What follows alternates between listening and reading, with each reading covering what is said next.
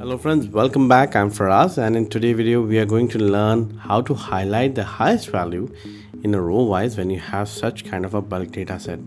Now, as you can see in this data set, we have this column A is having the highest value over here 952, comparing it with this column B, and over here if you see the highest value is 610 comparing with column A.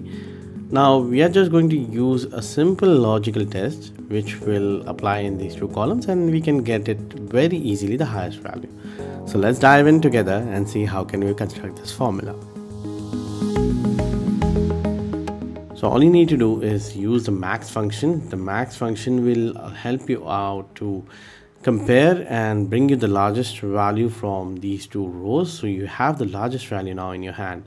Now you need to do is you need to just go and select the column A, and you need to get the value as true and false. Now similarly, you're going to build another logic that will be comparing it with B2.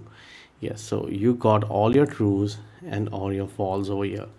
Now this is an important logic which we needed to compare our columns. So let's go over here, select the column, highlight that range where you would like to do it, and go to manage rules. Come over here, create a new rule. I'm just going to change it to this workbook and just going to paste that formula which we have created. So all you have it over here, just go and select the highlighted value as yellow color or whatever the color you would like to have it.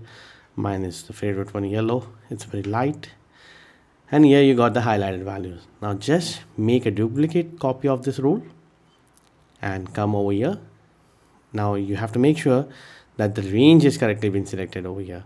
So let's go over here and select this range, and now you can just edit and make it B2, and as you can see it has changed the range now from B2 to C2. Actually it should be from A to B. So just make sure that when you are selecting that range, when you are doing that, the range are being properly set. Now let's go apply. Okay, voila. So that's how you're going to quickly apply this logical test, and you can easily find the highest number. So let's test it out. 289. So that's got the highest one. Let's come here. Let's say it's 400. Wow, no, this should be 700. Let's do it that way. So that's how you can easily highlight the values in the row wise when you have such a large data set. So I hope my friends you have enjoyed this video. Make sure that you hit the like button, share this video, and subscribe to my channel. And I'll be seeing you soon in my upcoming videos. Till then, take care. Bye.